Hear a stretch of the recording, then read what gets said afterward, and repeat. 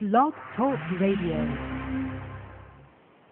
Hey everybody, welcome to Kingdom Justice, and it's your host Courtney Jones speaking, and today we are back, and we're on the last teaching today on fighting the spirit of folly. Now, as we've been going through this teaching of fighting the spirit of folly, we've been, or if you don't know what that means, foolishness. We've been going across a lot of things, and God took us really deep. Last teaching, we went through this, and I got to get these recordings up on Google Plus. I've been a little bit busy. I need to get them on Google Plus. So people that usually come out and they check this out on Google Plus or on some of the other Cross TV or some of these other things that we're putting them on. I got to be able to post them on there. But we definitely got them on Facebook and these things. Every time we post them here, we usually go to Facebook, Twitter, and these things. But I got to get it set up for that. So you can, for the people that come out for that on Google Plus, they like to, listen to it on YouTube and everything else. But we're on part 5 here, and it's been interesting. It's been interesting teaching. It's actually been more interesting living it. I pay so much attention, to foolishness. God has shown me so much stuff that happened with foolishness, and how strong and powerful foolishness really is. A lot of times it goes. We always say, look at we got so many sayings for foolish stuff, and I think the problem is people don't think being not being spiritual. I don't think people think that's wise. So some people think that they living in life in the natural, and they believe that that's wise because they have this sort of wisdom or to nature or whatever. And having God knowledge is not really on their to-do list. And sometimes it is the way it is with believers. Believers, sometimes God knowledge ain't the number one thing on their mind. And, it's all kind of different kind of wickednesses and foolishness. I've seen some people who are foolish, and I've seen some people that's foolish. Like I've seen people who like to simplify things. They love to simplify things because if they don't simplify things, really, they can't rationalize things. They're trying to do things logically. And I've seen people like they try to do what you call learn by experience. And one of the things Laban did, one of the foolish things that Laban did, that this work on a person who's in the natural. And so one of the things Laban tried to do, he tried to, it said he learned by experience. And we know learn by experience can also mean, witchcraft and these things. But also learn by experience is also when a person also use discernment in the wrong fashion. Like, for instance, if a person loses discernment in the wrong fashion, that can happen. So when you have spiritual discernment, that's when the Holy Spirit is discerning things to you. You get understanding from the Spirit of God. And some people, what they're doing is they're learning by experience. That's why, they learn by experience. So they're, for instance, I've seen them, like, for instance, which we all end up doing that to a degree. Like, for instance, we'll say, most of the times you see 1,000 people, and out of these 1,000 people, they're doing the same thing.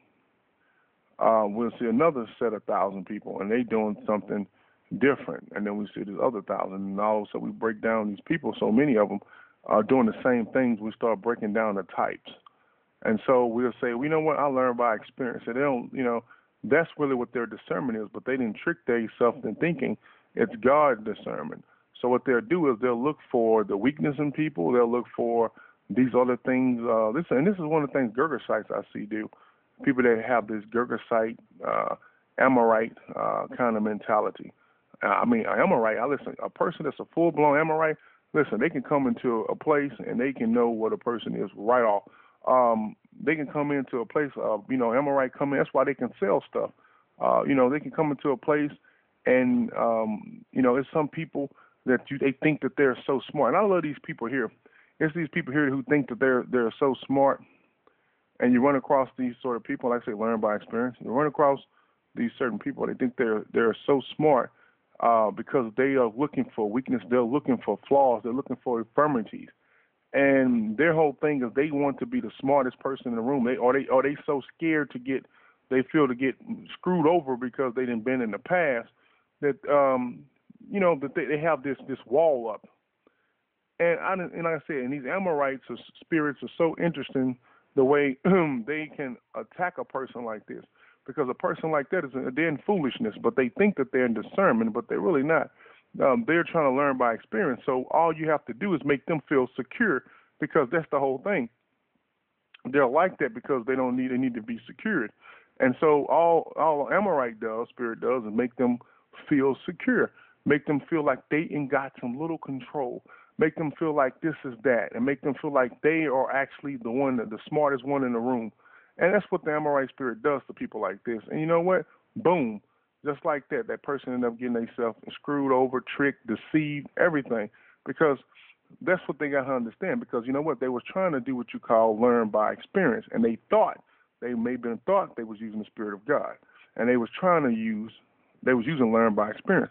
So there's some of the stuff that Laban was doing to Jacob. See, he not just witchcraft. No, he was actually using tactics about learning by experience. You know, when you see a person, you say, hey, listen, this kind of person, he's this kind of person.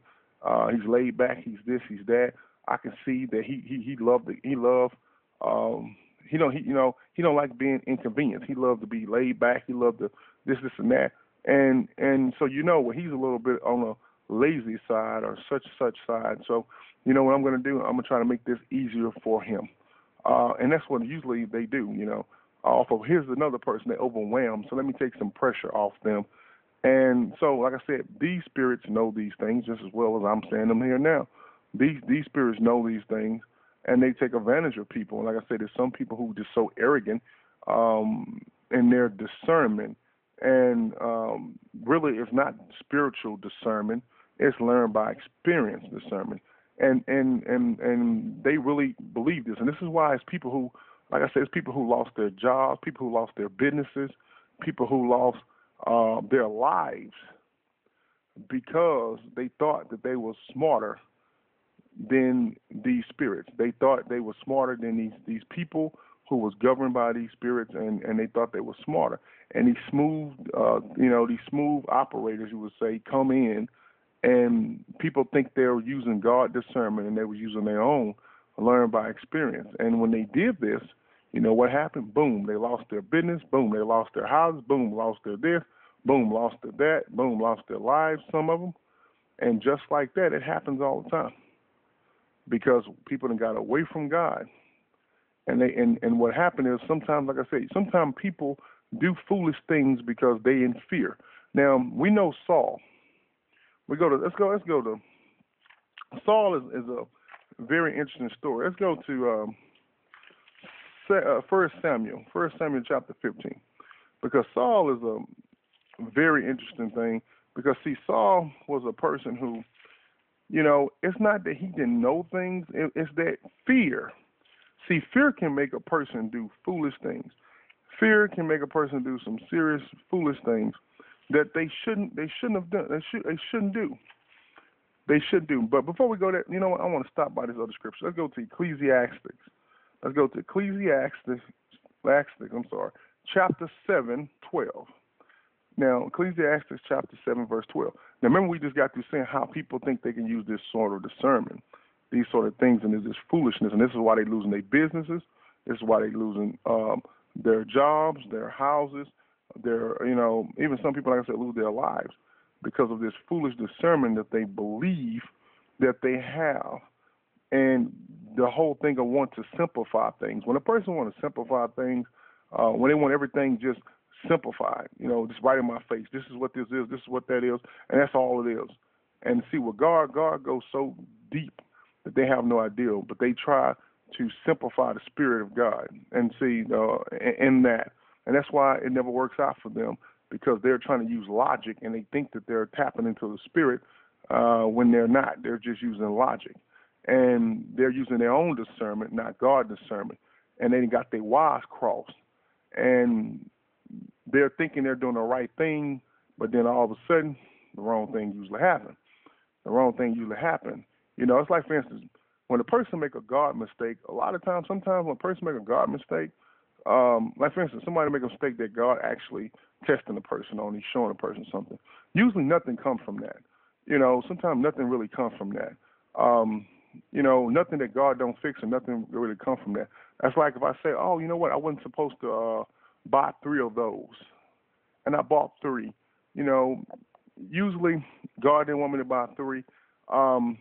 Nothing seriously bad came from that. God, I mean, went back and the person took it back or whatever it is, or how that may happen. Usually when people do things apart from God testing people or doing something, when they trying to do things on their own, making mistakes, usually those people have big consequences, giant consequences. They're seriously terrible. And see, like I said, it's a such thing as God. You know, think about it. How are we gonna, without error, how are you gonna have correction or revelation? So therefore, certain things God do when He's training people. People are gonna make certain mistakes that God know they're gonna make, and that's how that's gonna happen, doing being tested in certain things. But if some people make major mistakes to the point where it can cost their lives, if it didn't cost their lives, it didn't cost their whole businesses, it didn't cost their houses, it didn't cost their marriages, and then see it's stuff that just happened like that, it just boom that big because they got so far off the path of God and they went into their own discernment, their own mind, and they didn't let fear either get in, they didn't let greed get in, they didn't let something got in, insecurity, something got in, and when it did get in, a pride, one of the number one things got in, and you know what? When they got in, boom, they started to fall so deep. And what's bad about it, if a person like that, if they did lose a lot of their stuff or marriage or whatever, if they don't change and go back on the road that God has for them, they can lose even much more. So it's not something that they just gonna, if they don't go back to God, it's not something they can just continue to do because they keep losing big. You see, they losing big because they are way off the things of God and they're walking in their own foolishness, but they think it's wisdom.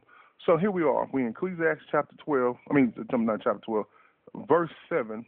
Chapter 7, verse 12. It says, for the protection of wisdom, and notice it say this, for the protection of wisdom is like the protection of money.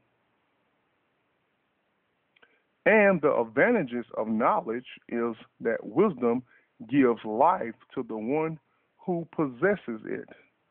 Consider the work of God. How can make straight what he has made crooked? Now, what I want you to see here is that he said, for the protection of wisdom is like the protection of money.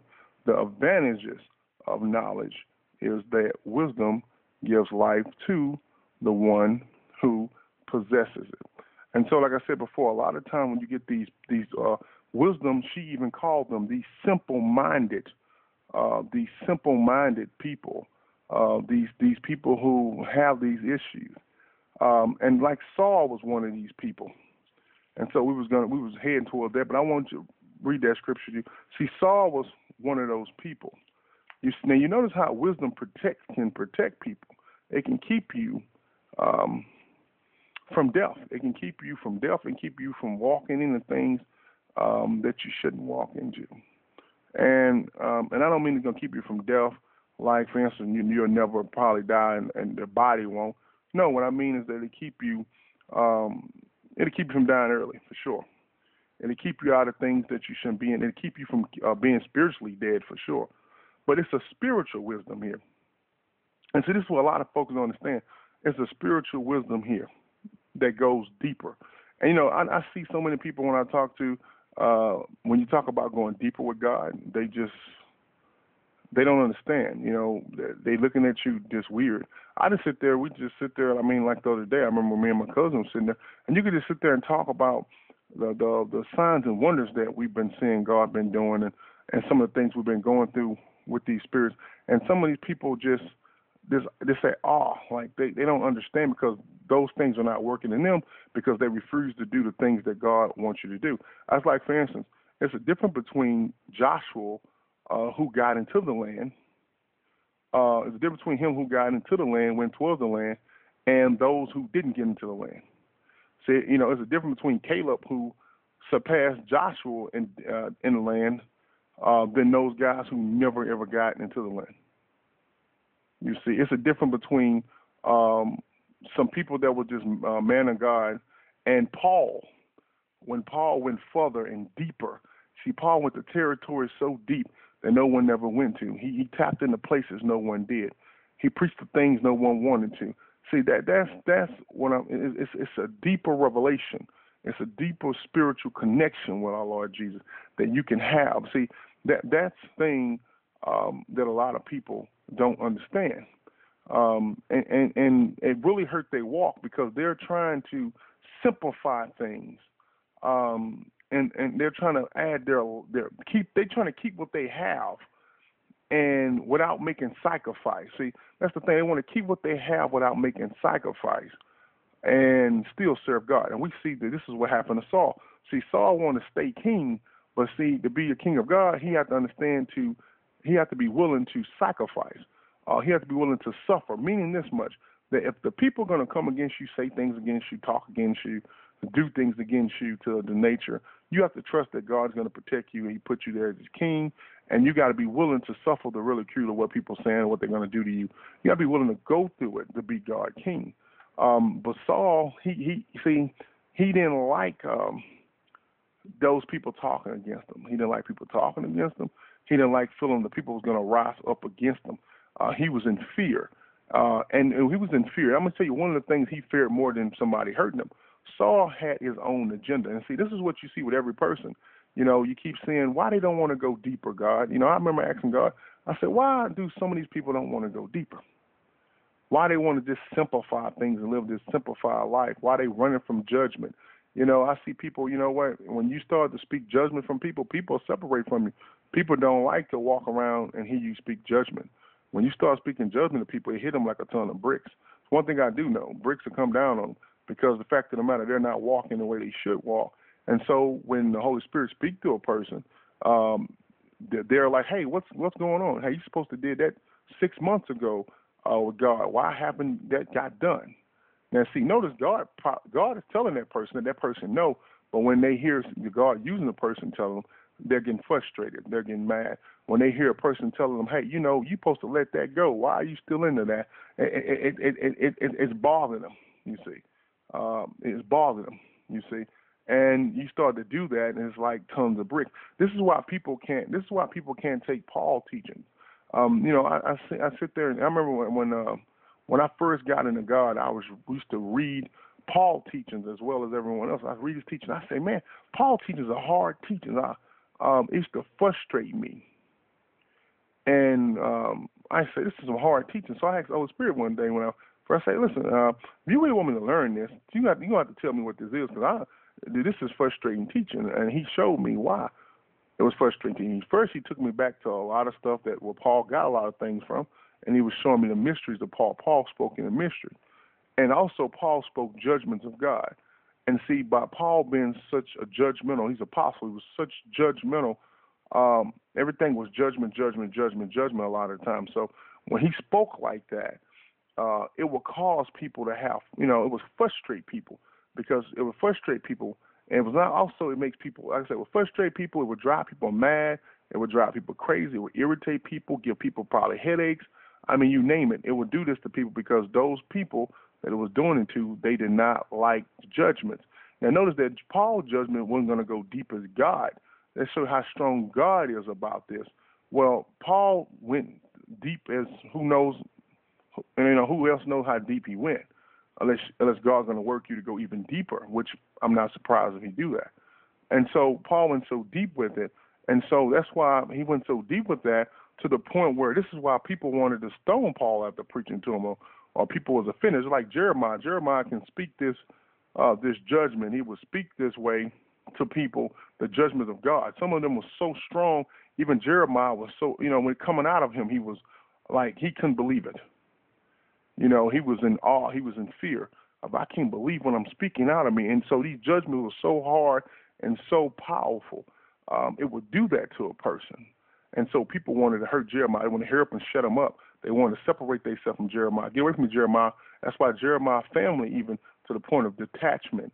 And then they wanted to do wicked things to him. But like I said, these are things that happen because the judgment of God go forth. And a lot of people forget the judgment of God. See, they read the stories of God. They can read the Bible. They can know a story of Abraham, Jacob, Saul, Laban, Daniel. They can know these stories, and then they come up with the logical things of what it is.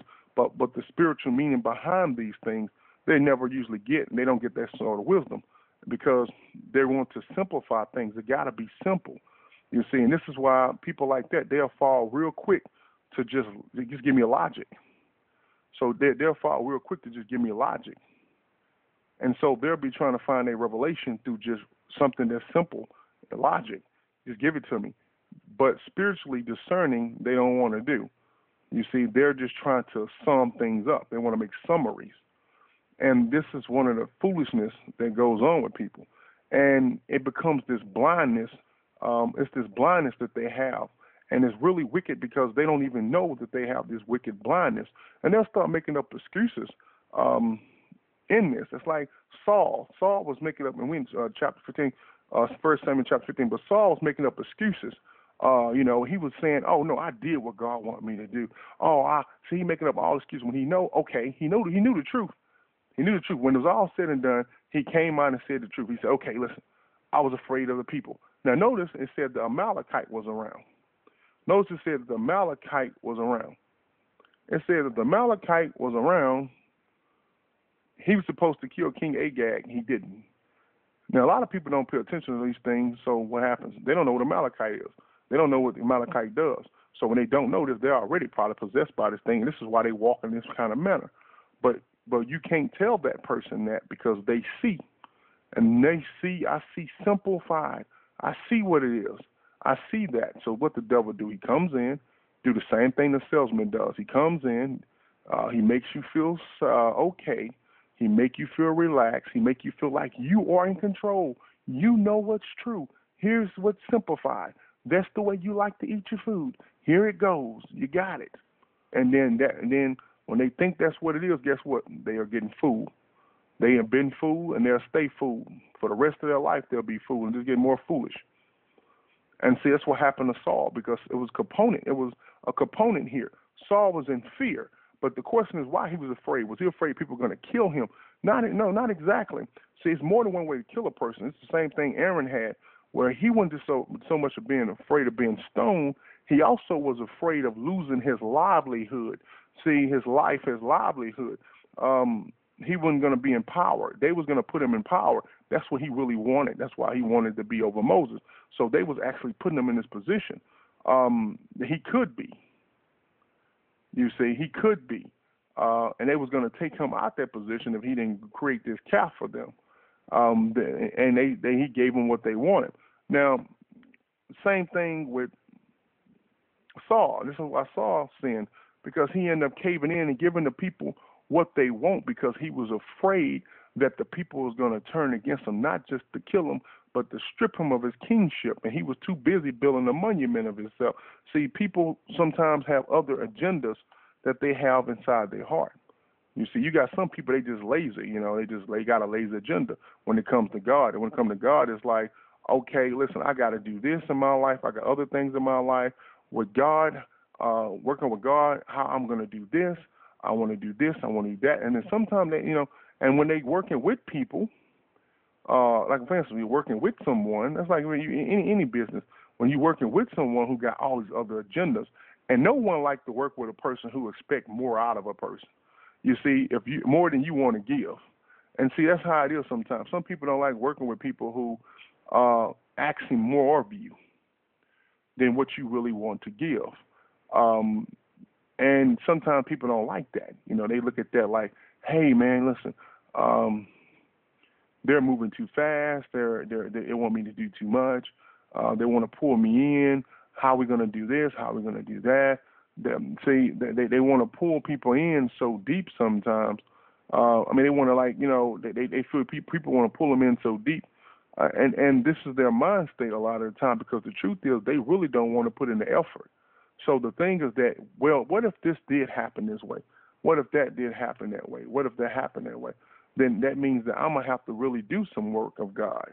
And they really don't want to do no serious work of God. So the thing is, it's much easier for me to play a smaller role and just do what I'm normally doing in my life instead of doing what God really wants. And this is why Paul had a problem with Mark. See, Paul had a problem with Mark because Paul said Mark didn't have what it takes in the faith because, see, Paul expected much more from him. He expects a sacrifice. He expects the same dedication he did. He expected the same suffering. You see, he expected he was suffering, therefore Mark should suffer the same suffering. He had to go through the faith. He expected him the same thing. He had to pick up the cross. He expected the same thing out of Mark. You see, he was accepting the same thing. He wanted to surround himself with these sort of people. This is what his expectation was. It was either you're going to do it or you're done, or you move around. So, I mean, this is what he was expecting out of him. He was expecting for him. Now, that don't mean that he didn't have some patience with him. That don't mean he didn't have such certain things. But in the same token, he expected a higher level of commitment, you see, than Mark was willing to give at the time. And so that's one of the problems that he had because he was expecting, he didn't expect for the guy to know everything overnight. But he was expecting determination and the same zeal that he had. He was willing to pick up the cross to give everything up. He was expecting the same exact thing. And you know what? There's nothing wrong with that because Jesus was expecting the same exact thing from the disciples. He wanted them to do the same thing.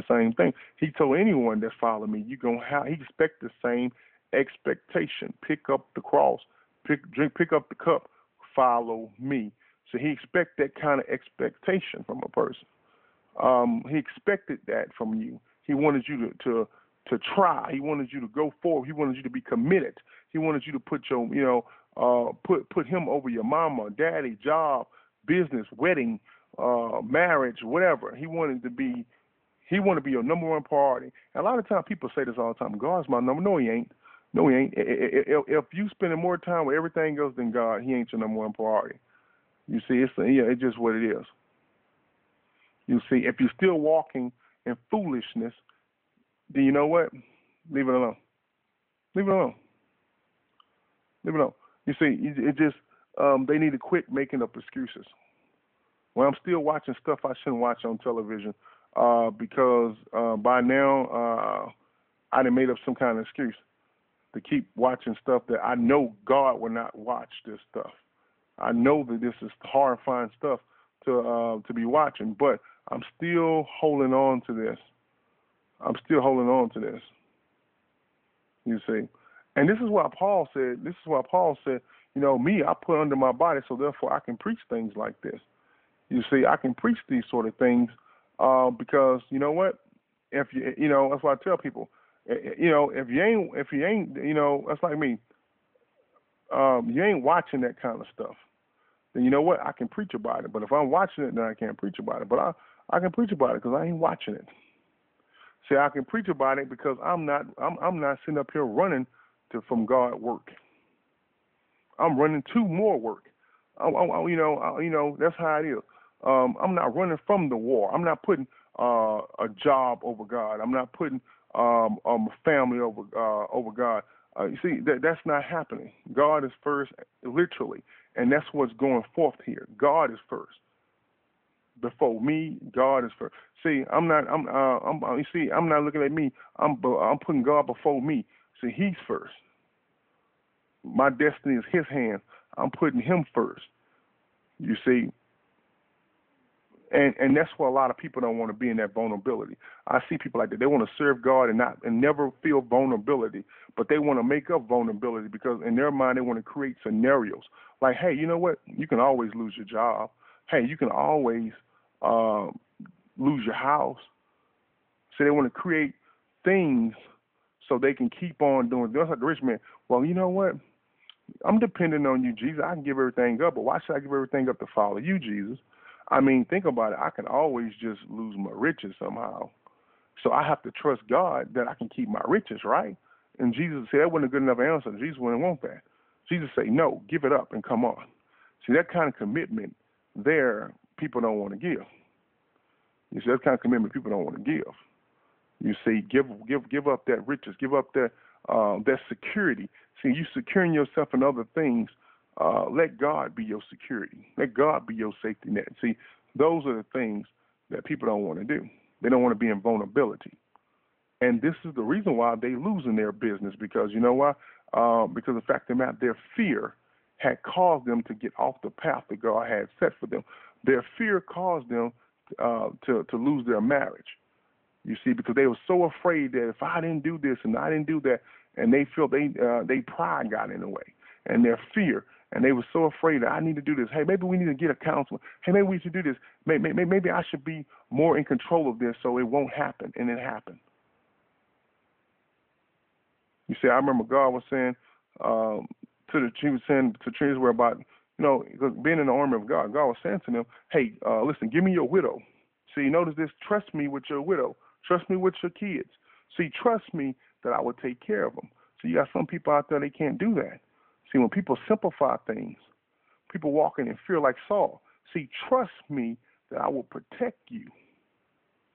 You see, same thing with Jacob. Trust me that I will protect you from Laban. But see, you have some people that don't do that. So they got to simplify things because they want to hold on to things still. So they want to say, hey, listen, the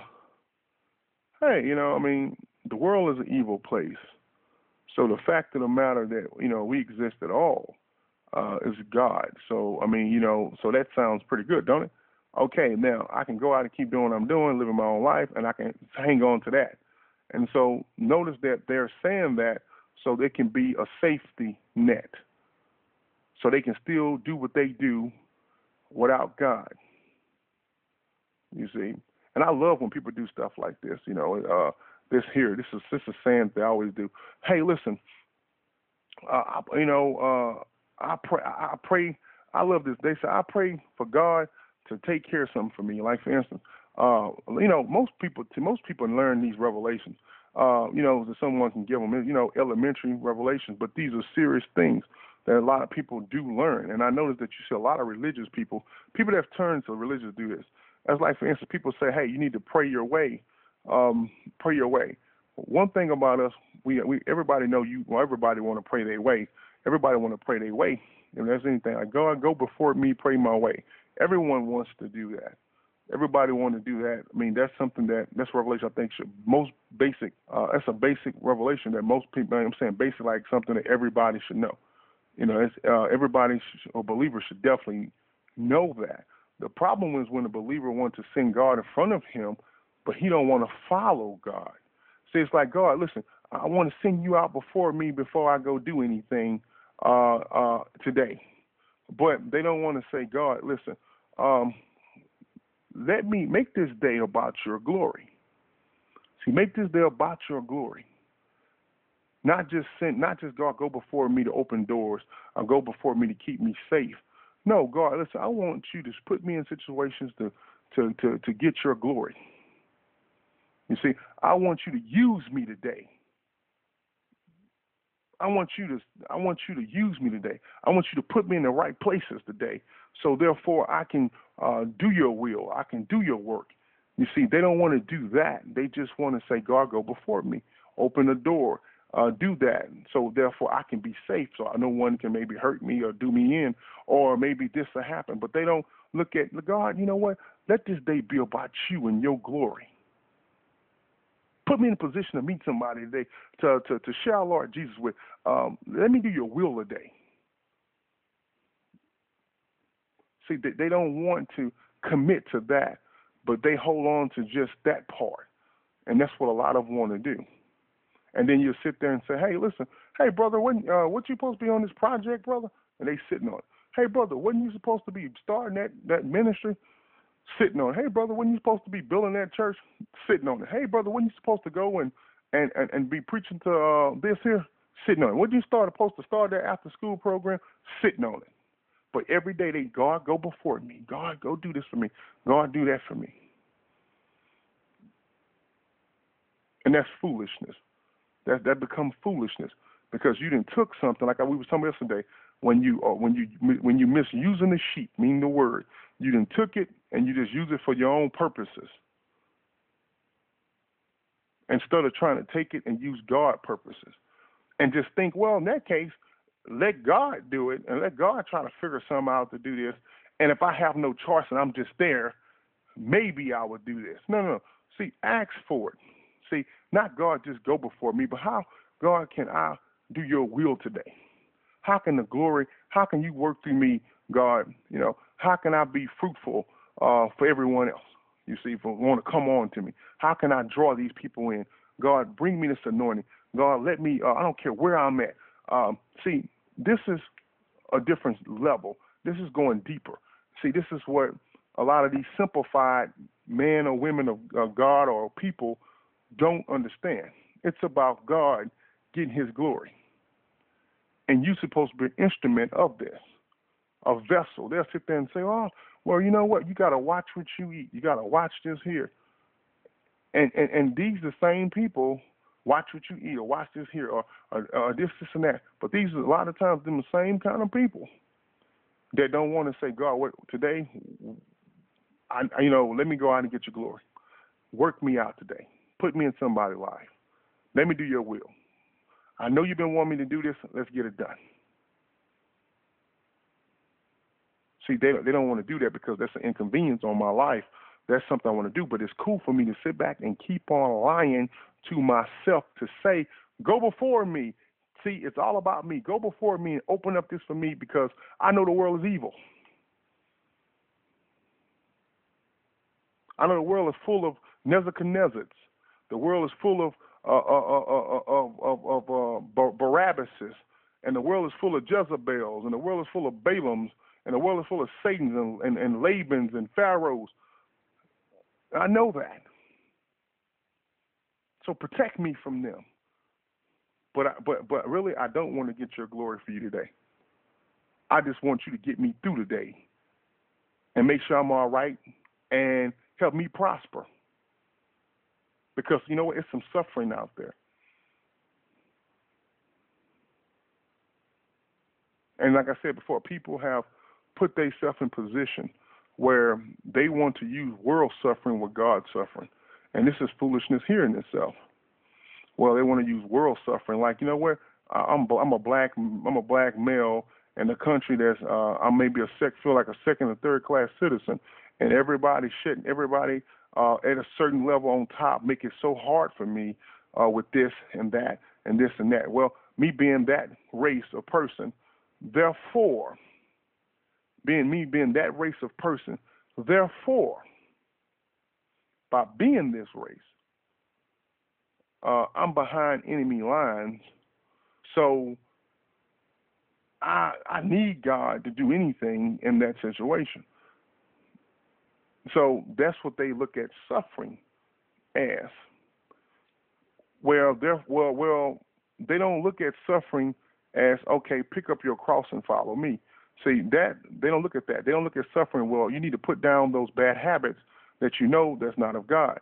They don't look at, hey, you need to do this. You need to get deeper into God. You need to seek God glory. You need to get into the Spirit and stay in the Spirit and walk in it. They don't look at that and the suffering is going to take to put away those things, to say no to self and go into God. They don't look at the suffering of what people are going to do when you get to that level. They don't look at that suffering because they was walking in the Spirit. They would not even care what Laban do. They wouldn't care what Pharaoh do. They wouldn't care what none of these people trying to do.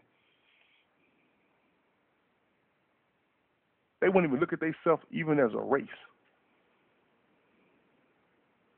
They wouldn't look at themselves even as a race.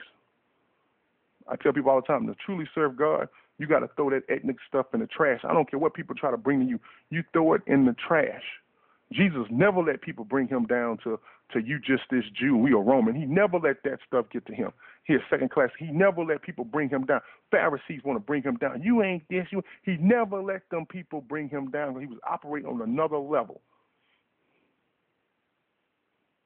And see, that's what's wrong with a lot of these people when they start talking about, the racists hold me down. Hey, I'm a woman, so I can't get nowhere because the men hold me. See, all spirit of God. to the kingdom where none of this matters.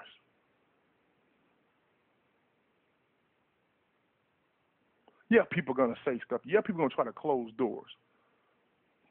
But just like you pray the prayer to open doors, God can open the doors. But like I said, they say these things and they sit back and they look for the negative in everything. And they look at for the, like I said, simple-minded, a simple person is what wisdom call them, a foolish person. They sit back and look for weaknesses in people. You see, they're looking for infirmities that they're looking for in people. You see, oh, look at this guy. He's that. He ain't got that, and he's that. And by looking in the infirmities in that person, they'll never get surpassed anything. That's why Jesus' brothers couldn't follow him. At that time they couldn't follow him, couldn't serve him, because they seen the infirmities in him. They seen, oh, you my brother, and if you did have that problem of this or whatever they was looking for, see, they seen the infirmities. They seen the little problems that and those things cost them a relationship with God manifested in the flesh. That cost them the relationship of our Lord Jesus, our Christ, our Messiah. They lost time in Him because of that foolishness. Because they looked at the infirmities of the flesh. They looked for this here, or that there, or some form of weakness. And they never seen what was in him. They never seen the God potential that was manifesting in him. And therefore, they couldn't be blessed. And so, therefore, they still walk around in foolishness. They walk around in foolishness. And see, this is some of the things that goes on that like Saul was dealing with. See, he had this fear. And see, he had this fear of things. I'm afraid that the people gonna do this to me. See, if I lose the people, then I can't be the king I want to be. I can't have that monument. It's gonna be hard to have a monument when nobody want to sit there with me and put me on the monument. No one want to raise me up, lift me up like that. We got a problem. It's some people sometimes, man, they so controlling, and see, this fear becomes, like for instance, some people, and this fear becomes so controlling in them. They're so afraid to lose. It's people where they're so afraid to lose. It's like, listen, let your son, let him do what he needs to do. But there's some people, they're so afraid, they're so much in fear. Because, what if they do this and they mess up? And what if they do that? It's people like that with their wives and husbands and their wives. This is why I always say family. This is one thing people say. When people have a church or a business or anything with family, these are issues people are definitely going to have. You see, husband want to open up a business or open up something if that's what God told him to do, first of all. Second of all, if God didn't, then he gonna have issues. He can have some issues anyway. But the person go do it, and then the husband opened up. Then the wife said, "Well, you know what? I think I'm smarter than him. I think he got too many infirmities, weaknesses. So therefore, I'm gonna have to watch him because I know if I don't watch him, then he's gonna lose. Then he's gonna end up messing up, and somebody gonna take advantage of him, and he's gonna get messed up. So what happened? Well, she get involved. Well, guess what happened when she get involved? Now she know nothing of what this is, but she so afraid that she have to get involved because she afraid I'm gonna lose, and he gonna lose and I'm gonna lose. And then what happened? Well, say she get involved. All of a sudden the business go down, and then the business go down by decisions she was making as well. So you say, well, how? What happened? The business gone. It went down. Well, notice that you thought that you was going to come in. She thought she was going to come in and help it from not doing that because she was the smart one or the one that was secure. She thought she was going to do it. Instead of leaving that to God and say, listen, I'm going to trust God with that and let my husband do what he's going to do with God. No, see, I'm going to butt in. I'm going to be the one. And you know what? Boom, it failed. And you know what? It'll fail again if you do it again. Same, it's vice versa. And say the woman did the same thing and then here come the man. I got to watch her, man, because I don't watch her, she's going to mess up. Listen, you need to be going out doing the work of God. You need to be going out doing something else, dealing with God. Well, I need to watch her because she's going to screw up. And if she mess up so bad, then you know what's going to happen? I'm afraid. I'm in fear. And now, see, that's foolishness is going to come up with this logic that you think that you're smart enough to do this. And you have no idea what you're doing and who you're dealing with, or you weigh out your field. You weigh out your field. You weigh out your atmosphere. But you're using foolishness to think that you can hang with this, and I can do it. See, she's going to need me to kick the wolves off. She's going to need my discernment. My discernment's supposed to be spiritual, but it ain't. It's logic. It's learned by experience. And then you walk in there with one of these Amorites spirits that you choose not to hear about or know about, because you too won't simplify answers and simplify things. You choose not to learn about these spirits like this, and you walk in there and you got somebody to smooth talk you into losing your shirt. See, this kind of stuff, foolishness, can happen to people. It can cost you your business, your house, your marriage, your life. Being this simple-minded fool. Just foolish. Just being this foolishness, this simple-minded foolishness can cost you your life. Just because you got this fear, instead of giving it to God and let her have that. Let God work that with her, because this is what she wants to do. Let God do this. You take your hands off and trust God. Notice that you failed anyway when you got involved, and the same thing vice versa. When she got involved, failed too. Probably failed quicker than you did before. Failed just as fast. Had just as more problems.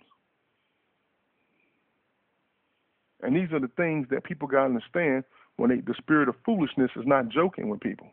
They accepting this stuff in, they're being deceived, and they're thinking that there's something more than what they are, thinking that they have the discernment of God. They ain't not using the discernment of God. They're using learn by experience. And then they come and find out somebody else that was better than them, smarter than them, and rob them of their shirt, rob them of their marriage, rob them of their life, because they learned, they was on another level of learn by experience. And they just seen people like you many a times. And you got away from God, and then you lost. And that's what happened to Saul. Saul had fear and his agenda that he had in his heart. So he got away from what God called him for. And he didn't let this foolishness, he let Amalekite spirit blindness, he let them deceive him and manipulate him to his foolishness. It turned into a knowledge that he had, and he's operating his foolishness.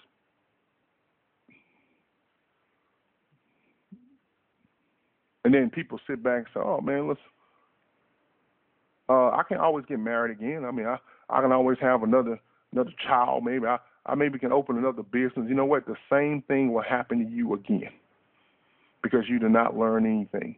All you're doing is just setting yourself up for another heartbreak, another failure, because eventually you're going to go back to the same foolishness and not learn by experience. And that's what you're going to go back. You're going to go back to learn by experience, the same foolishness, and it's not going to work. It's not going to work. Not going to work. And that's what people don't understand. Like I said, they don't understand this, you know. And like I said, their mind state turned to this outlook, you know, that their mind state turned to. Think they're trying to learn by experience, reading people and looking at infirmities. And they forget, when you're looking at infirmities like this and always doing this, what usually happens is that someone sees your infirmities and they capitalize on yours. And that's how these kind of things happen. The same thing with Saul. When you do this infirmities, all of a sudden you're keeping that king Agag alive. That king is Satan. You're keeping him alive. And see, he manipulating. You kept him alive. And all of a sudden, guess what? He lost everything. When Saul died, guess who the one who killed him? The Amalekite was standing over him and said, I told David I couldn't let him live. You see, and that's what's happened to these people. People losing their stuff and saying, I think it was God. I think it was God supposed to be helping me, and God told me this and that, and it's failing. Well, God didn't tell you that. You see, it's like I said, it's a certain thing that a mistake or testing that God can do to a person. When God can have a person believing, not believing, but testing them in something. And say, for instance, God say, you think, well, God may say, get 4 balloons, but you thought he said 5. You got 5 balloons, all of a sudden you needed 4. Well, you know what? That 1 balloon extra, it's not, you can give it away. It's not an issue. That's how I usually, when God, and person make a mistake when they kind of misunderstand little things here of God or something they didn't say. That's something that can happen that's little. Something a person can just say, I'm going to take away, no harm to a degree.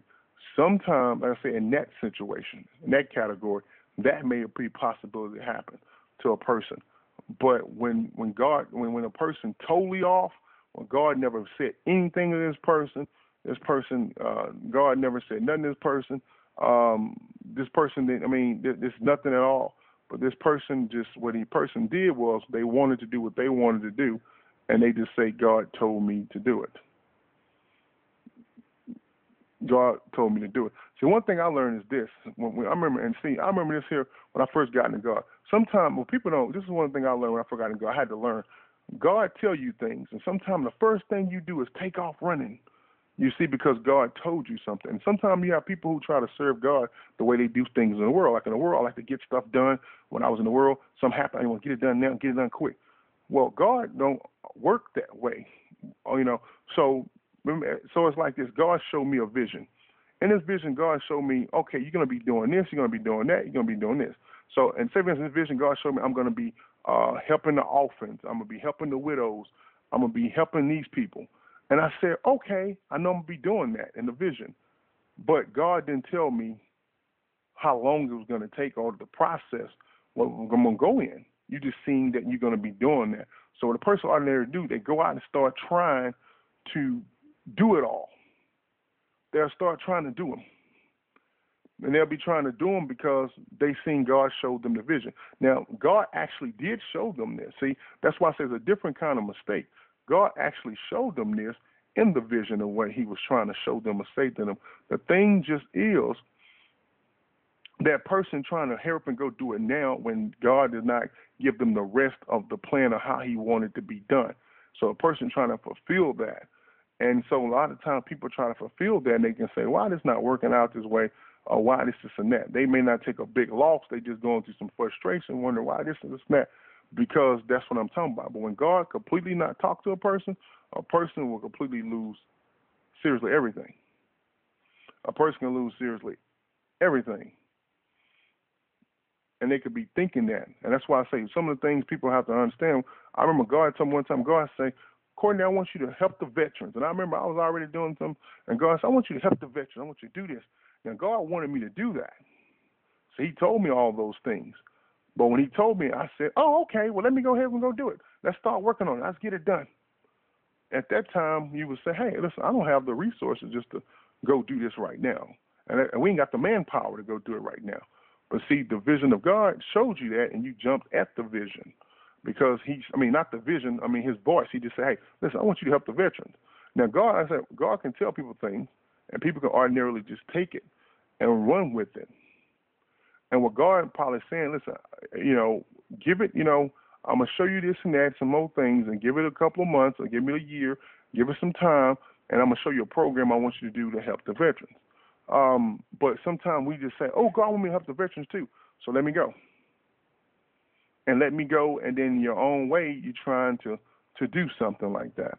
So, like I said, that's when people usually, and what will end up happening eventually, you know what will happen? You'll try to go do it, and some things won't work, or some roadblocks get in the way, and then God will come to you eventually and say, hey, listen, God will come to you and say, hey, listen, I do want you to do that, but that's a little bit later.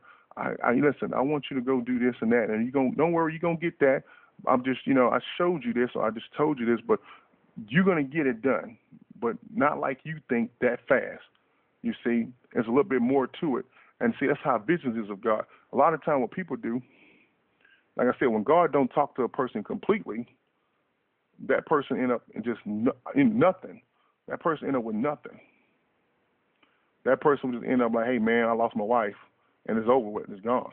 It's like, well, what happened? Well, God told me, no, God ain't tell you nothing because it's over with. It's done, and ain't getting it back, and you ain't getting it back, and ain't God. It was never God doing that. But see, people sometimes say that.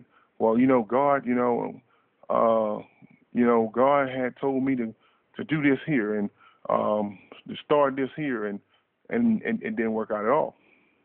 Then you have some people, the exception, who actually God didn't tell them, but they start something that works. They start something and it actually works, and then it works a lot more than it really works, and they automatically start to think that it's working because God wants them to work. It worked, and then all of a sudden, they're just going and going and going, and as they going and going, they're growing and growing, and they're getting so far away from God, it ain't funny. Then they start serving the idol God because God never even said that to them in the first place. And we see this happen a lot of time with people where they keep saying, well, God want me to do this and God want me to do that, and those things are unholy, unrighteous things that God will not allow, but they believe this, and they go into these way of lives, and they believe that God is blessing this, and this is what God wants. And they so delusional because they've been successful, and they're rising high, and they got people famous or people following behind them, and of their fame or whatever it could be, and they think that God is blessing me with this. This is magnificent. When this is abomination to God, and this is so far from the truth, God wants nothing to do with this. He ain't touching this, but they believe that because they believe that. You see, and this is what the problem is. You notice that people don't understand the devil blessed people too. Look at Saul in this story. Notice Saul got blessed in this story. Notice Saul got blessed in this story because he got the monument. You see, what he did was wicked, and what the people did was wicked. He did was wicked, and you know what happened? He got the monument. But all of a sudden, he got the wrath of God coming now. And so, as quick as he got that monument, as quick as he's going to get it tore down. And that's what happened to people. See, they got, I got the marriage. Oh, and then all of a sudden, here's coming down. God didn't tell you that. Oh, I got the business. All of a sudden, boom, it's look, just that fast, it came from out of your hands. Because that's not, God didn't tell you that. And when you went and did that, and then here come the wrath of God. Here come, you see, all of a sudden, here come, you build this monument up because the devil didn't bless you. Now all of a sudden, here come the wrath of God. You got the business though, but you couldn't hold it. Just like Saul, he got the monument, but he couldn't hold it. And that's the same thing goes on all through these things with people. You got the company, you couldn't hold it. You got the car, but you couldn't keep the car. You see, that God wanted you to even have that. You see, sometimes people want to run. You see, and like I said, when God shows you things, and there's something I had to learn my own self, and like I said, sometimes people want to run. You see, because the fact of the matter, God started working in them, and they don't really know God at first, and this happens to a lot of people. They don't know how God do things, and they just start to try to do these things, and then they start trying to bring the world in. Like, let me bring in this guy. This guy's supposed to be a good person. He's supposed to be a specialist. He's one of the top guys. And then they'll say, let's bring this person. He's a top guy. And then they'll start saying, God told me. I think God blessed me to bring me in with this guy. And you're thinking, okay. Then all of a sudden, that guy's one of the guys that screwed you over. That guy that came in, brought you in. You thinking that I thought it was going to be this was a God sent, and it was a devil. But what happened to your discernment? It did not work. I thought this guy was a counselor, was coming in, and he was supposed to fix my marriage. But all of a sudden, it seemed like he was an angel, but all of a sudden, he ended up ruining it. I thought this guy was coming in to help us save our jobs. I had no idea he really was coming in to cut them. See, that's what happened when people walking in foolishness. And see, this has to be preached. This has to be preached. Because see, and like I said, the first thing a simple person would do is they want to admit that they this person, and they want to admit that they actually walk in this. They're going to go back and look for excuses. They're going to look for pity. They're going to look for some kind of rational anger to be angry. You see, like Saul did. What are you talking about? I did what God say. Well, what's the problem? I don't understand. No. Notice he was willing to say God is a liar so he can be true. He was willing to say God was a liar so he could be true. I did do the work. Well, God said you didn't. Well, I did do what he wanted. Well, he said you didn't. So you willing to say he's a liar just to make yourself feel good. And like I said, it's the egotistical things of these people. It's the it's the people that's so far gone in their foolishness and their pride, and to the point where they starting to be deceived in themselves, and they got this mind state that no one is going to deceive me, or you know what? And see, it takes those lessons. It takes those lessons, like things like that, to happen to people like that sometimes, to bring them out. You see, sometimes people go through these sort of things to bring them out, if they can come out of it. Sometimes they don't want to come out. Sometimes the foolishness is so much. Sometimes they still refuse to follow God in His fullness. So therefore, God can show them a better way. People say, hey, God is in my marriage. Yeah, right.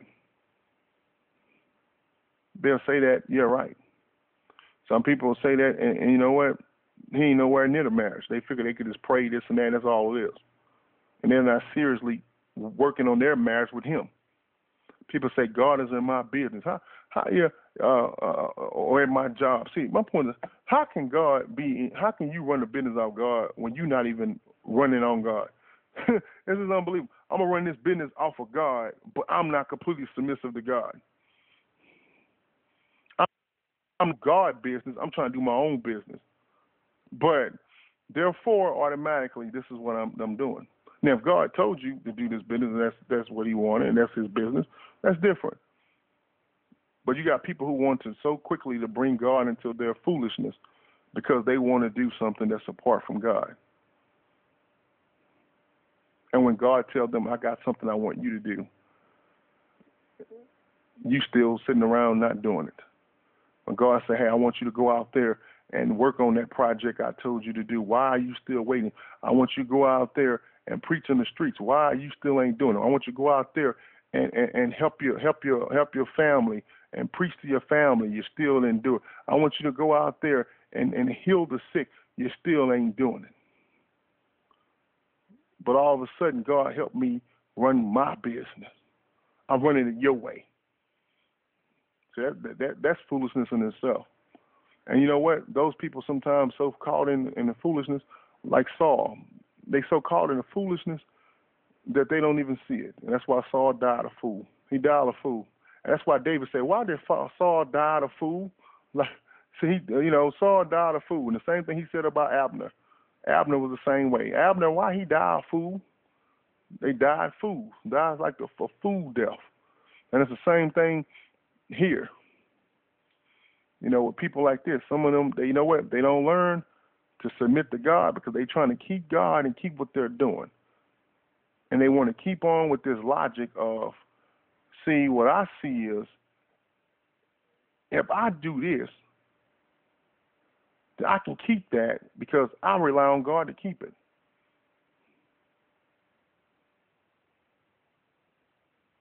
And that's their mind state. I rely on God, so that's what it automatically is. So therefore, I can keep it. You see, and that's what happened to people, all the time. Hey, listen, I got a mistress, and I've been relying on God to keep her away from my wife. So therefore, I'm relying on God. So it's the same thing they're doing. They don't see it, but it's the same wickedness. Because when they came into God, that's the stuff they was doing. And then they trying to still put that into God. Well, you know what? I mean, even before I came into God, I was relying on God. See, I just didn't know it, but I was. So they can keep on holding on that stuff because the truth is they do not want to sacrifice. And they'll make any excuse not to sacrifice. That's the same thing. They'll make any excuse not to pick up a cross. They'll make any excuse. They'll pick suffering out the world. Hey, listen, I gotta suffer because I gotta wait in traffic. Hey, I gotta suffer because I'm this race. I gotta suffer. They'll pick any kind of thing, but see, that's not suffering the way Christ wants you to suffer. And see, they'll make up any excuse not to do it. They'll make up any kind of excuse so they will not have to totally sacrifice. They'll make up any excuse not to sacrifice, not to give it their all. They'll make up any excuse they can find.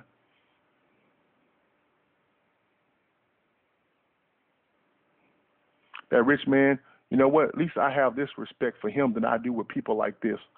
Is that at least the rich man understood that I'm not willing to do what Jesus asked. See, I'm not willing to make that sacrifice. I'm not willing to do it. He just walked off. You see, at least he was honest with himself to say, oh, okay, well, see, I tried to justify myself. Now I know I can't. And now I see that I'm going to have to walk away from all these things, whatever he's rich in abundance. Not make excuses and stuff. See, so what I try to tell you, people like this, they start looking for excuses. They're looking for weaknesses, and they're looking for something. Oh, well, look at Joe. What he can say? He do this. What Phil can say? Phil look like that. There's a lot of people say this, but they don't look at this, that. See, he's looking for things, and he's judging in the soul. You see, because the truth is, he don't wanna have to be the one to make the sacrifice. As long as he can live in them lives, he's going to keep doing it. And see, he's not going to go no further. Because he don't want to make the sacrifice. And when he don't realize he's walking in foolishness, and he's heading for foolishness. And if this stuff like this, if he ain't already had a head-on collision already, he's on his way to another head-on collision.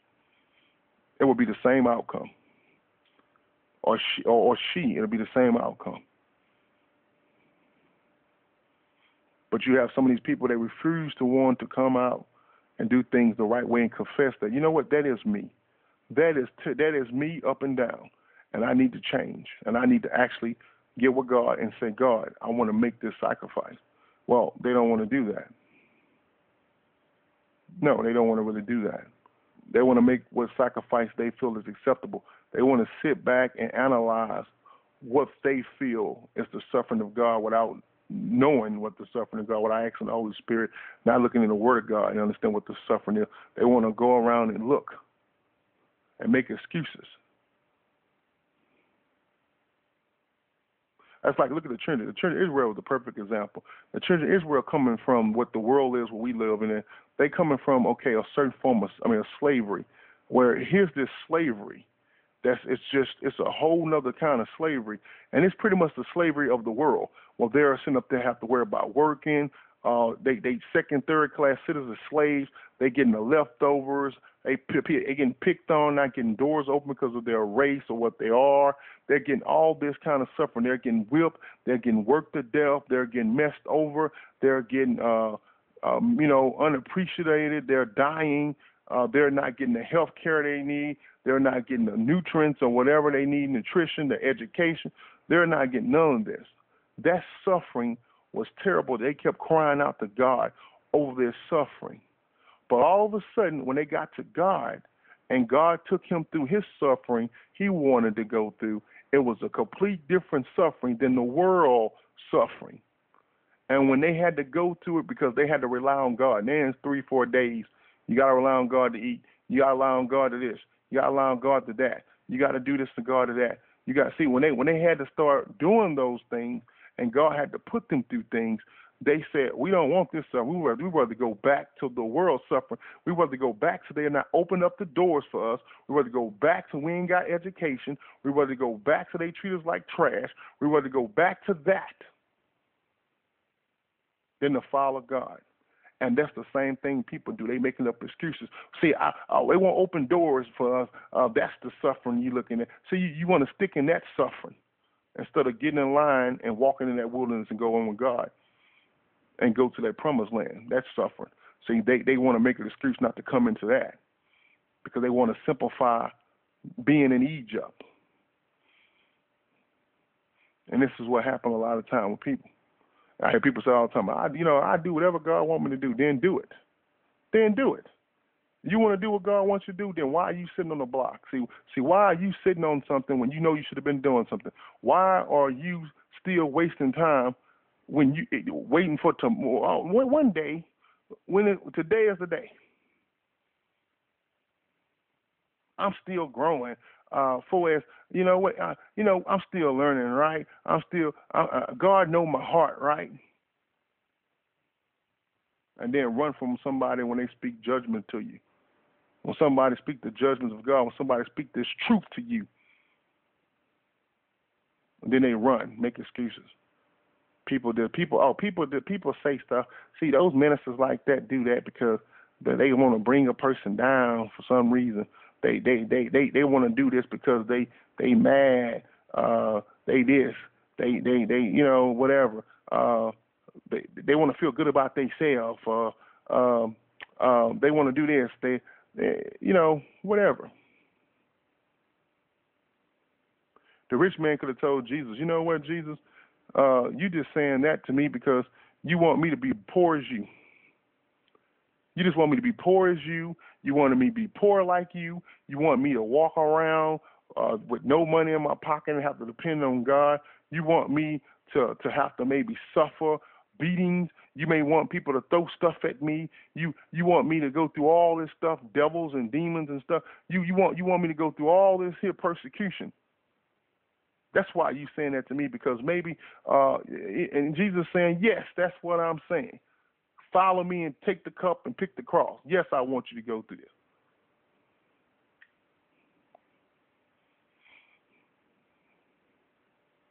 Paul tell you, he said, if you suffer with, you're heir with Christ. If you're heir with Christ, and you will reign with Christ if you suffer with him. So yes, he wants you to do it. Why? Because he wants you to reign with him. But all of a sudden, the man of God come out and start preaching this here to people, because why? He wants the same thing. But people get this mentality sometimes.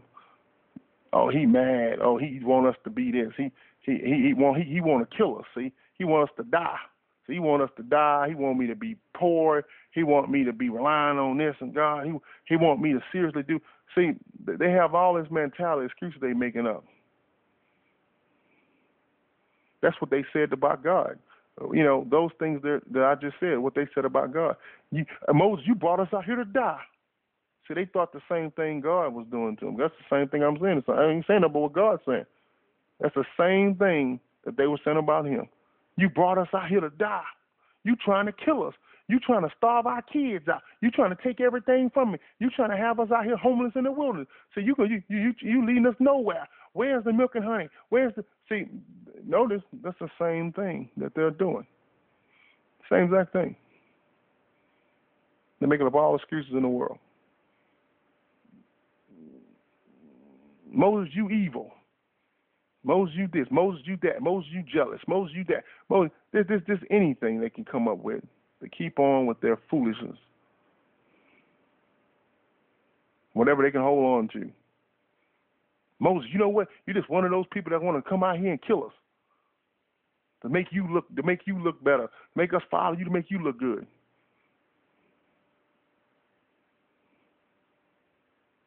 Whatever excuse they want to make up to themselves to keep them from doing the work of God, or going through the process that God has for them to go through, so that before they can reign with Jesus in eternal life and oneness. And that's why, like I said, that's why Saul lost his spiritual calling. Saul lost his spiritual calling, you see, because he lost his kingship for eternal life, everlasting covenants, being a king, meaning to reign with God forever. He lost it because of his foolishness. And that's the kind of damage foolishness can do. Very deceitful. We talk about the seven spirits here, and from the seven spirits, from Balaam to you name it, Amalekites, everything, Philistines, no matter what it is, the spirit of foolishness is more dangerous than all of them. All of them need her. She's their foundation. Listen, she's the foundation of everything they building on. Notice that Christ is our foundation. Foolishness is their foundation. Foolishness is the foundation that everything, all that stuff built on. It's our whole country built on foolishness. All you got to do is sit there and pay attention to it. It's foolishness.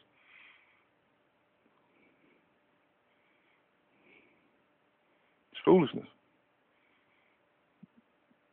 And that's what everything built on. Notice how a country like America built on fear. Everything is fear and deception, which is foolishness. But you notice that the hitchhike spirit needs foolishness, so therefore it can get in is deception and is fear. Same thing with the Amorite. The Amorite wants to rule over the people. He want to have the people working for him. He want to have people under him. He want to rule over the people. Notice how it needs foolishness for a person to do that, because they got to keep people from the truth. They got to keep people believing that he's higher. They got to keep people believing he's a problem solver. He got to keep people believing all these things, that he's some angel that came down from heaven. He got to make you believe all this stuff.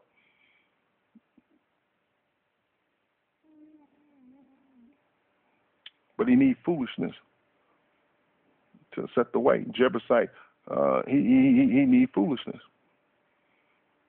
How else are you going to keep on bullying people and bullying people and enforcing the Amorite laws and everything? Why are you going to keep this going if he don't have foolishness in there? He needs foolishness to run wild. He needs it. Without foolishness, he can't work. Girgashite needs foolishness. So you need people to be obsessed with the earth itself, with the science, with the this, with the that, to just worry about those things. And forsaking God and forsaking their spirituality, because they can't put their spirit in the test tube. And so therefore, forsaking it. Why? Because it's foolishness. All those spirits need foolishness. People to follow Jezebel. Jezebel needs you to be a fool to listen to her. And greed represent that fool that she's looking for. Because greed will lead a person into that foolishness. That's like Gehazi. If you go to 2 Kings, go to 2 Kings chapter 5, verse 19. Look at Gehazi. Gehazi's name means lack of vision. His name means lack of vision. Lack of vision. He have no vision at all. I mean, he can't see what God sees, and that's why him and Elias had problems, because he couldn't see what God see and Elias could see. And that's why he ended up being greedy. When Elias did not take the money from the Armenian, or some translation may be the Syrian, when he did not take that money from them, because God did not want that to happen. He wanted to do it. God wanted it to be done as a gift. But what happened was that he took it. He'd say, no, I can't let this man get away with this. He's not going to get away with something. He just had a miracle like this in his life. I'm not going to let him get away scot-free. Now, see, he lost vision because greed. His greed, he had no vision. And he went down there and got himself cursed with leprosy for, forever. His generations of his family going down all with this disease because of his foolishness, because greed got in and he got foolish. The same thing if we go to Acts chapter 5, verse 1. Remember Ananias and Sapphira.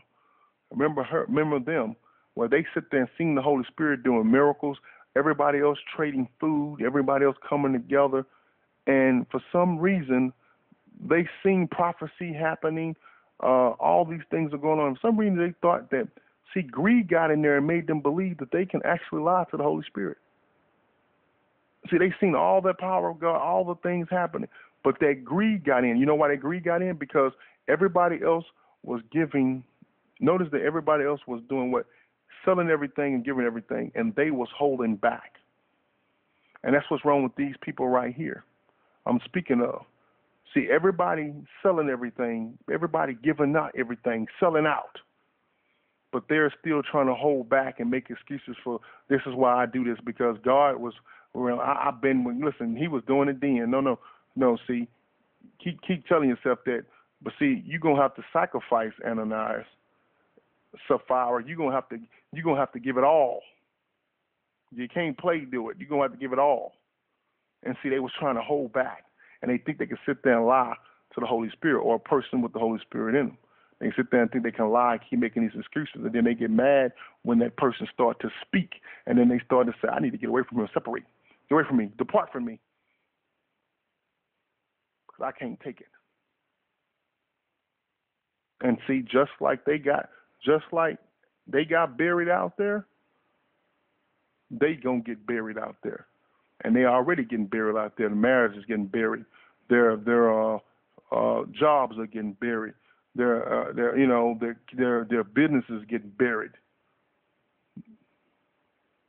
Just like that, they're getting buried.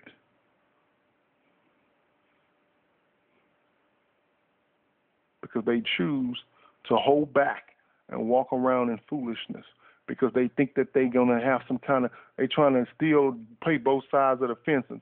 They still trying to they still trying to hold on to them proceeds. Disgusting behavior. It just is, and they should be ashamed. And I pray to God that they are ashamed. And I pray this brings shame to them because they need to be ashamed for a good thing, though. See, to be ashamed in a good way, a way that's going to change, a way that's going to twist in them and cut them to the quick, to cut them to the quick. That's going to hurt. That's going to cut through that hard shell to get them moving in the right direction. You see how people like that we see we have out there like this, and foolishness is taking advantage of this. And like I said before, if a person going to reject this and they know this them, then that's, you know what? That's all right. And you know what? Let that, you know how they say, a fool and his money is departed.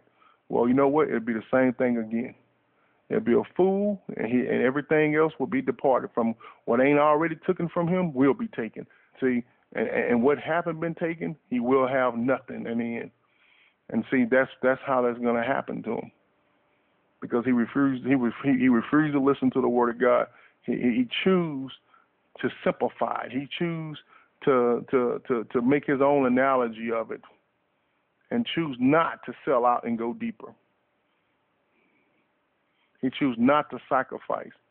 He choose to keep on making an excuse so he don't have to sacrifice.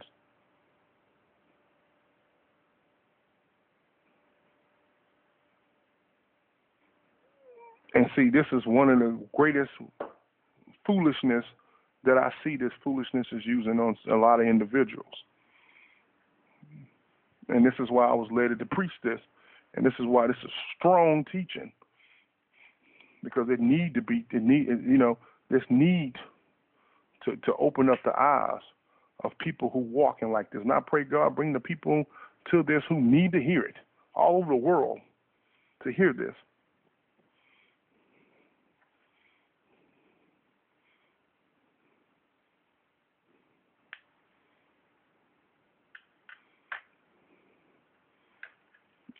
And see, that's some of the things that, like I said, happen to them. They just trying to hold back the proceeds, and it's just they're just fighting. They're fighting against God, and they don't even see it. They're just fighting against the truth, so they can hold on.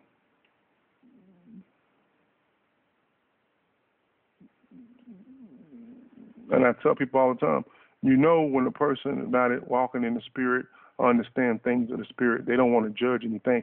They'll say, well, I don't want to talk about that guy.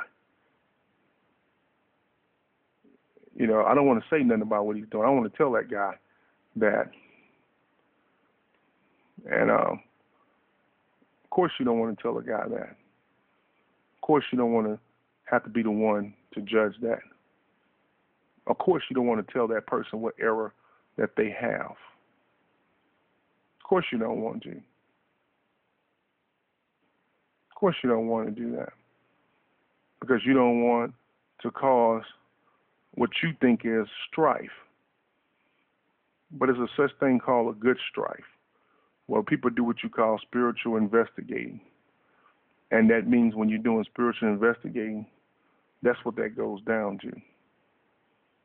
Spiritual investigating is to find the truth about something. And if a person want to know the truth, then you find the truth. If people want to hate the truth, then they hate the truth. And it's a person that's not doing it out of retaliation, revenge, or envy. It's a person that's doing it with the love of God, because they want that person to understand what the truth is, because that person walking around with such blinders on. So I pray this message as a blessing to everyone that come out. I pray this is a message that you can build on, and that this is a message that stir you up. And it stirs you up. And, you know, if you know people like this is something that I pray that you go with God and go deeper into this, because like I said, it's a foolishness that's going on, and foolishness and folly is all in these people, and she's all in these people, hugging them, loving on them, and they don't even understand what's going on because they refuse to learn the truth about God.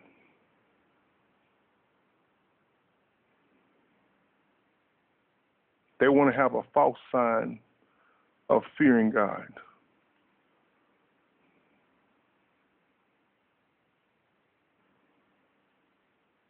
And so, for all the people that want to come out to get prayer, you can always go to www.kingdomjusticeleague.com. That's www.kingdomjusticeleague.com. And I will advise you to go to kingdomjusticeleague.com, the radio website, to leave your emails. Because you got any questions. Right now, so we got some stuff going on at godlylegs.org. So I'm not going to be able to get your email. So therefore, I won't be able to get it right now. So it's best for you to go to www.kingdomjusticeleague.com to leave your email. For all the people that usually go out to Gmail, I know they usually send me to my email anyway, and Cross TV and everything else. This is for all the people come out being born again, all I ask you to do is to repent. All you have to do is to repent, and all you have to do is repent whenever whatever you've done, and pray to Jesus that the Holy Spirit will bring it out of you. The insignificant things, because see, that's one of the things about what we was talking about tonight with these people. They're stuck in Zorah. You remember Lot in Zorah? Lot said, you know what, God was going to destroy all 5 places. But see, Lot went to Zorah, and he couldn't go no further than Zorah. You see, he had to leave Zorah there. And what Zorah means is small and insignificant. That's what it means, small and insignificant. See, Lot thing was he left Sodom, he left the bigger things, he left that, but he couldn't go too far. So he went to Zorah. So he kept the little small, insignificant things that he was going to need. He said, I can't make it. So the little small, insignificant things he kept. And that's what happened to people sometimes. God is trying to run you out of Sodom. He's trying to take you out of this place in judgment. He's trying to take you out of this place, and put you in his judgments and take it to a whole nother level. And you know what? You still want to hold on to Zorah. These insignificant things in your life that you keep wanting to hold on, that you don't want to let go and don't want to give all to God. The insignificant thing. I just watch this. I just go do that. This stuff, this little insignificant things that they don't even really pay attention to. They think it's not a big deal. They didn't told themselves it's okay. They didn't came up with some kind of excuse. You know what? God know my heart. Oh, you know what? I'm still learning. Oh, you know what? I'm this that. I tell people by losing their excuse, I'm still learning. To keep doing wicked and keep doing what they're doing. I tell them what? Once you know the truth and you know it's the truth, after that you know it's sin. So once you know it's the truth and you keep doing it, you know it's sin. There's just no sense of just talking about it. You think you can just know it's the truth, but just say, oh, whatever, and you keep holding on to this sin.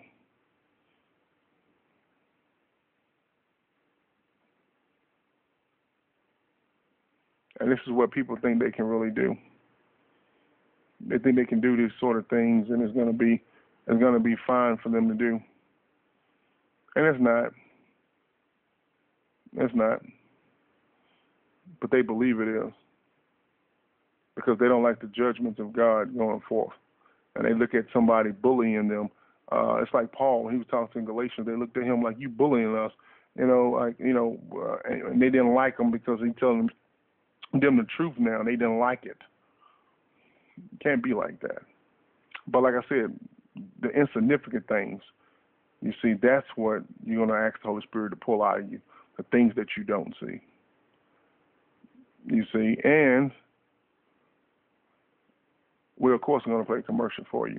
For all the people that want to come out and want to donate or give an offering, you can always can. Just go to the same thing, www.godelects.org or www.kingdomjusticeleague.com. When you go to there, they're both going to be the same thing. So when you go to donate, so you can just go there until tomorrow. Well, actually, I'm not going to be back the rest of this week anyway. That's right, I forgot. Until tomorrow, today is the last day. But I'll be back Sunday I should be back Sunday at the right time. I should be back Sunday at 7. I wanted to change. I've been asking God which time He really want me to do. So if we're doing the Spirit, we've been going on different times because the times we've been doing actually been going with what we've been doing. And so we'll be back Sunday. And I believe the time I said God wanted me to go was 7 o'clock. So that's something that we're going to have to go and get into that time.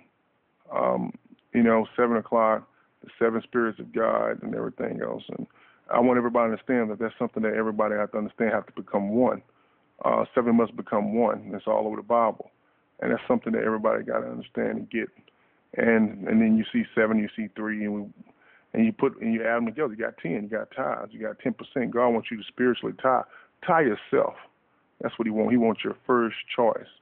He wants all of you, not just money. And I'm not telling people they ain't supposed to pay their physical tithes. No, but what I'm telling you, that's not all He wants. If you think that's all you giving, that's not what He completely wants. He wants all of you. He wants you to tithe self. Jesus tied Himself on that cross. And that's why He said, pick up your cross. See, He wants you to tie yourself. So till Sunday, we should be back Sunday at 7 o'clock. Until then, blessing and peace be to you. This is Courtney Jones, and I'm out. Hey, everyone, we're going to take a quick commercial break that is sponsored by God Elect Ministry. Hey, everybody, it's Courtney Jones from God Elect Ministry.